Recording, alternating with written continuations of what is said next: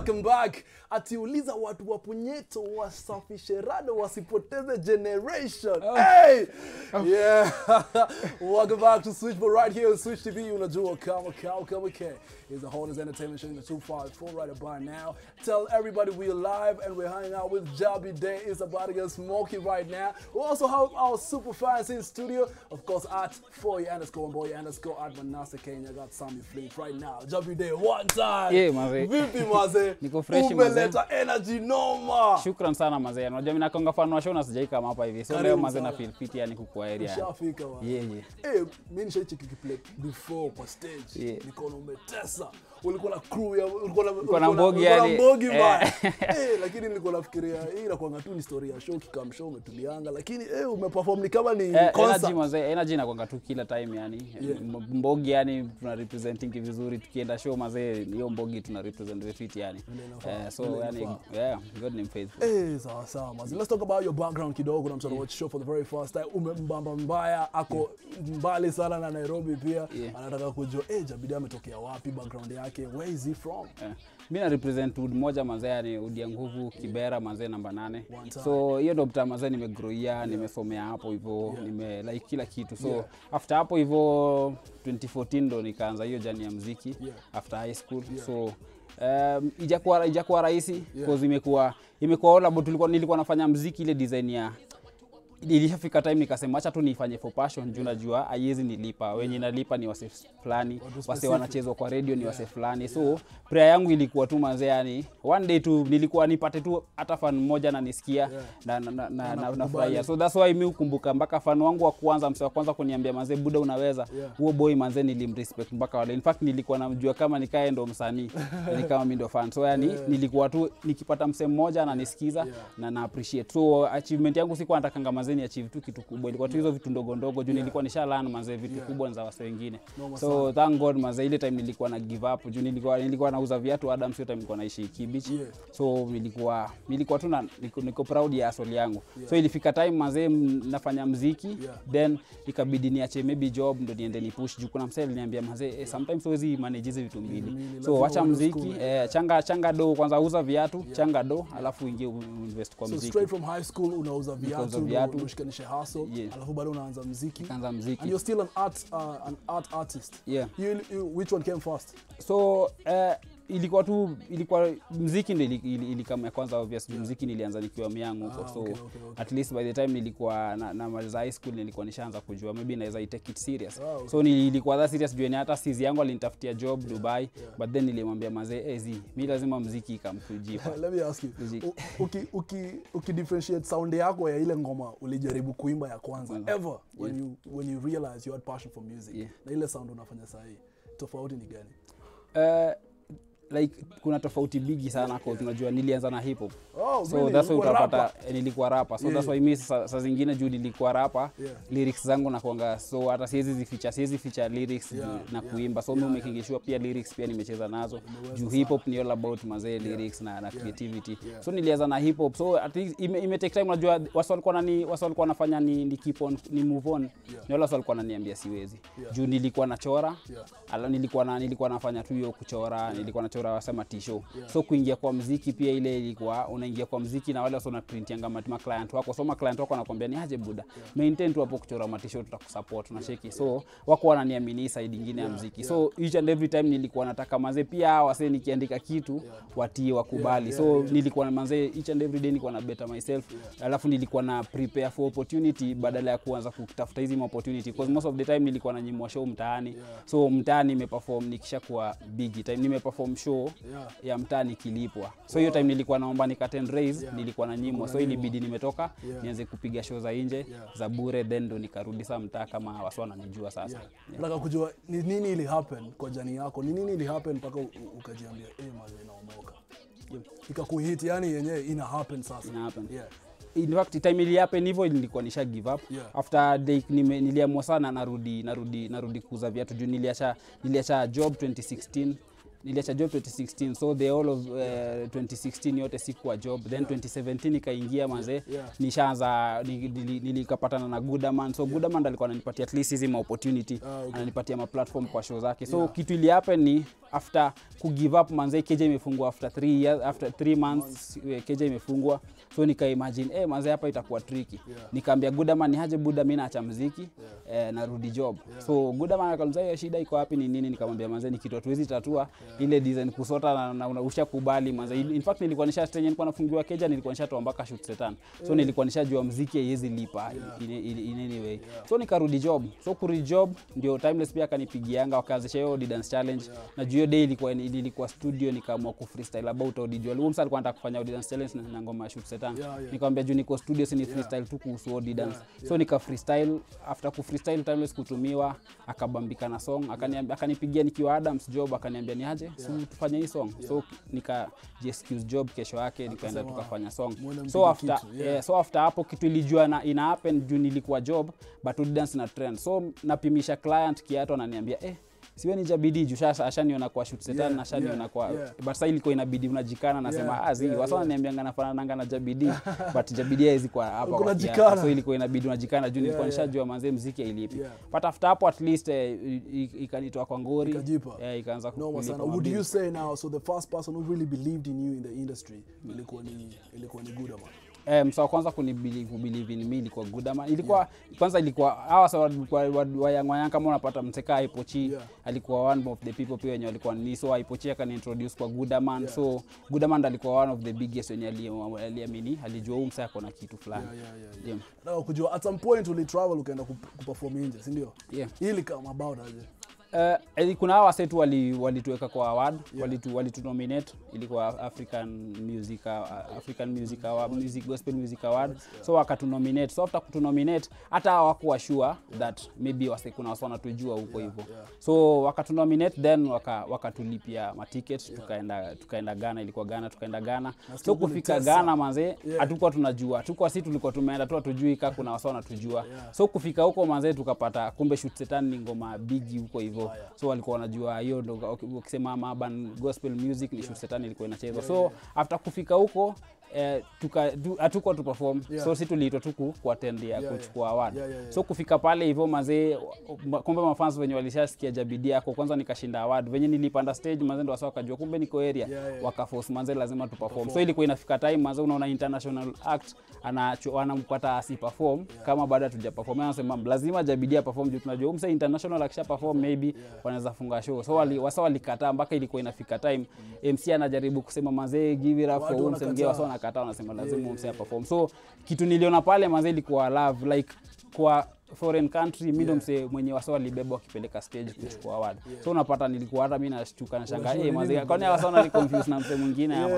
So ilikuwa yani huko nili experience love moja kubwa yani. No sana. We're going to talk about just more just in just a bit, but right now we have top fans in studio and T4 is standing by on the other side. Let's see what they all have to say on the other side. Yes. Of course, I am sitting with 4 amazing fans here with us. Na sasa mmeona msanii anaitwa Jabidii. Na sasa ni opportunity yenu. Kama uko na swali unaweza taka kumuuliza, this is your chance to ask him whatever question that you have. Tuanze na nani? Tuanze na Isaid. Yes, Jabidii mambo. Angalia tu kama. Fiti manze. Watu wakuone. Mimi swali nataka kuuliza like what is your ritual in a day? Your ritual. Yeah, your ritual. Okay. As in your normal day, you run aje ukiamka nini happen nini? So mimi nikiamka inakonga tu zoezi.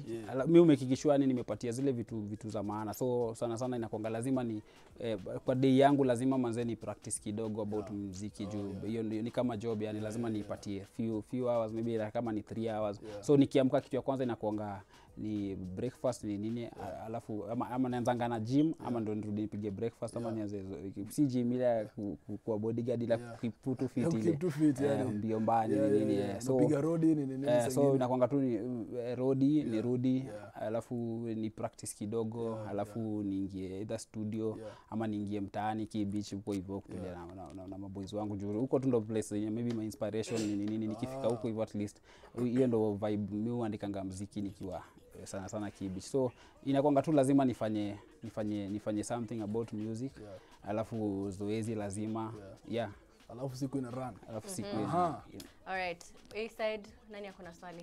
Sasa Jabidii. Poa sana. Okay. So mimi ngo nauliza tutakuwa sasa will we be seeing more of Jabidii na mtu kama Shot Baba tena in another collab na mtu mwingine tena mtu kama upcoming mtu mwenye kwa hapo hivyo nje ni gospel singer akona talanta, will we be seeing you with mtu kama huyo ama? Okay, this year manze na yani from now manze napanga vitu mob. Kuna makolabo mob, kuna like yani saizi wasetu wa expect to a lot from me because unajua nasema ngatu how much is given much is expected. So vile mafans wengi wamenipatia vitu mob yani love ni so mimi pia usemanga manze silali. That's why na practice daily manze na make sure niko studio daily. So I expect to a lot to collabo mob za nje na za huku mani artist pia na kunafanya nao kazi. Za nje pia hizo ndo tunangoja utuambie utaanza na gani exclusive nini. Just a bit. Yeah, Auntie Foy. All right, the last question. Jabidii, mambo? Poa. Niko na nephew. Yeah. He's only 2 years old na anajua hii ya Shoot Satan. Yeah. Kama mimi mwenyewe napenda inaitwa China Chiku. Nini ilikufanya utoe hizo ngoma? Uandike hizo ngoma? I think Shoot Satan kwanza nilikuwa so intentional. Juu najua si wase wengi walikuwa wanapenda dancehall ama like kwa field yetu wase walikuwa wanasema mazetu dancehall ni ya wase. Juu maybe wataassume hawajui anything. So kitu ya kwanza Shoot Satan nilikuwa ukisema kama mtaani ukisikia ni either msee amededi ama ni attention, inachikanga tu attention ya wase. So kitu ya kwanza nilikuwa nataka hiyo attention hiyo wase mazee. So hiyo nilikuwa like hata ukipata mtoi ajui any other thing but anajua tu kusema So hiyo kitu ilikuwa like najua mtu yake grow atakuwa anataka kusikianga msanii alikuwa anasema nini. So atafuatilia. So juu kuna zile masongs zenye mimi pia nilikuwa nasikia nikiwa mtoi but then juu nilikuwa napenda tu maybe flow ataka sijui nikigrow natakanga kujua. So natakanga tu nilikuwa intention yangu ilikuwa kushika ile generation fulani tu wenye wasa wanajuanga maybe wasa walikuwa wanajuanga maybe gospel kuna boyingi nini. So ilikuwa tu nataka hiyo attention ya watu hii wase wa big hata ajui kitu but amesikia tu wale wazaya wanafikirianga mazee wajui dance but akisikia tu nasikia tu na hiyo Shoot Satan. So hiyo nilikuwa so intentional. China nilikuwa pia so intentional juu mimi upendanga kuona nilikuwa naona movies za kina Van Damme, kina Bolo Yang, so kina Donnie. So nilikuwa napendanga ile kitu naimba. So natakanga ile design ya ile kitu naimba kitu ya kwanza manze na feel like naijua na nimepitia. So na try to create creative ndo by the end of the day to ni pass message moja. So Shoot Satan nimetajizo hiyo story ya China brother yake ni nani. But the most thing kitu yenye na try kuambia wasetu ni without Jesus you're dead man walking. Haiwezi. Apart from Ghana, let's talk about you last year getting nominated for 11 categories and winning a whole batch of them. Like how was that like? Will you feel finally like umeacceptiwa nyumbani?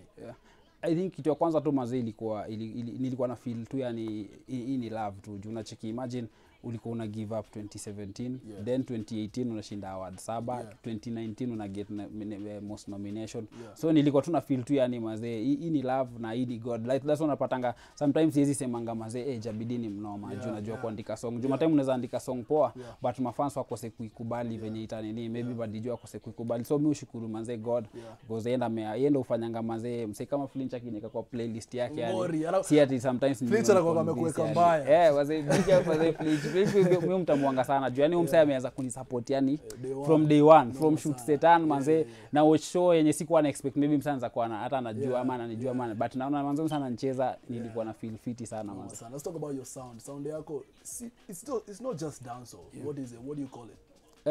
Like kitu kwanza sipendangi kujeka kwa box manze ati sijui gengeto ama hip hop ama nini because like natakanga tu hiyo design ya nisifungie kitu. That's what utapata hiyo ngoma yangu hapo ndipo ni kwaya.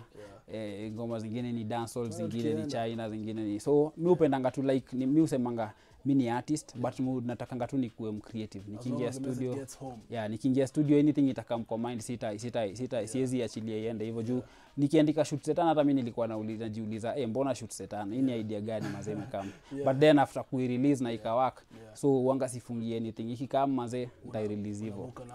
Okay, wasiwapunyeto mazee wako na beef na unajua utaambiaje kwa kamera yako hapa. So kitu ya kwanza mazee like mimi mse God by size na God ameneza sema God amenibless.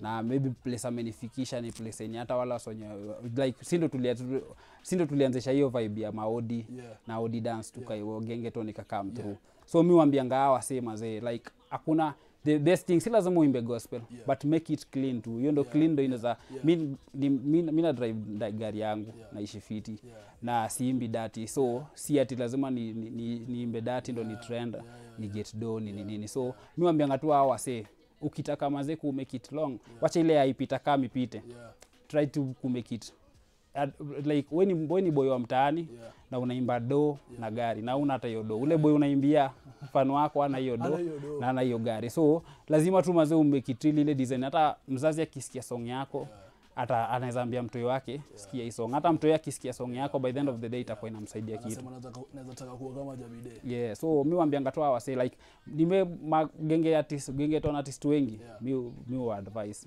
wengine walikuwa wananiambia mazee wewe ndo role model. So mimi waambianga tu mazee buda hizi zingine punyeto nini hizo ni hype, but ukitaka mazee ku make something out of it juu kitu after 2 years later mazee after Odi dance tulikuwa tumesota, nilikuwa bado naishi kwa nyumba mabati but then after hapo hizo hakuna mtu atakuchanua, maybe zingine utajichanua peke yako but mimi boekanga sana nikiona kuna maboys wangu wa mtaani wanaimba gengeton but then hakuna msana wa show mazee hii ndo njia maybe unaweza make something out of it design. So kazi yao wanabambikanga kitu pia mimi nilikuwa napenda, nilikuwa tunajua tu kuingia studio na kurecord alafu all that so ajui what next. So pia maybe wa time wanajibamba but inaanza ku get serious ile time yenye nilikuwa naenda kwa mama mboga naenda naita watu wake anaambia huyu ndo Jabidii amemba Odi dance, waanza kuni celebrate manze, ndo nilikuwa nasema kumbe saizi hata mafans wanajua nimeenda kukula sukuma.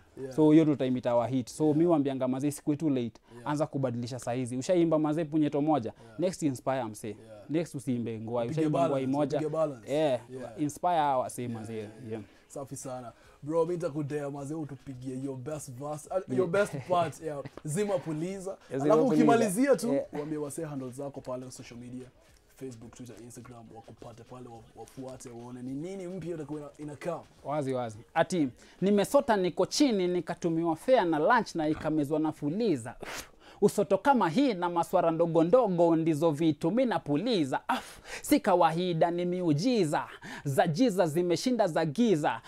You pray for a big cabo someone pray to one day akule pizza. Ati ukipata buda anatuma mtoto fegi, what do you do? Boy amejisunda ana watch Kingwati man, what do you do? Puliza watu wa punyeto wasafishe rada wasipoteze generation. Puliza ma politician wache corruption wasimalize our nation. Power. Hey, bad man. Yo bro, where do people find you one time real quick? At Jabidii Music maze Facebook at Jabidii_music, Instagram na Twitter Jabidii Music, YouTube. So maze mavitu mob zinakam, subscribe hapo hivyo YouTube. Sana maze waswame notice nimekuwa nikirelease ngoma 2 every month. So mob zinakam maze sikupita yani. One time, it's Jabidii right here on a switchboard for the very first time. What an inspiration. Go right there, tell everybody we're coming back with more juice. Just know, switchboard just now in a bit.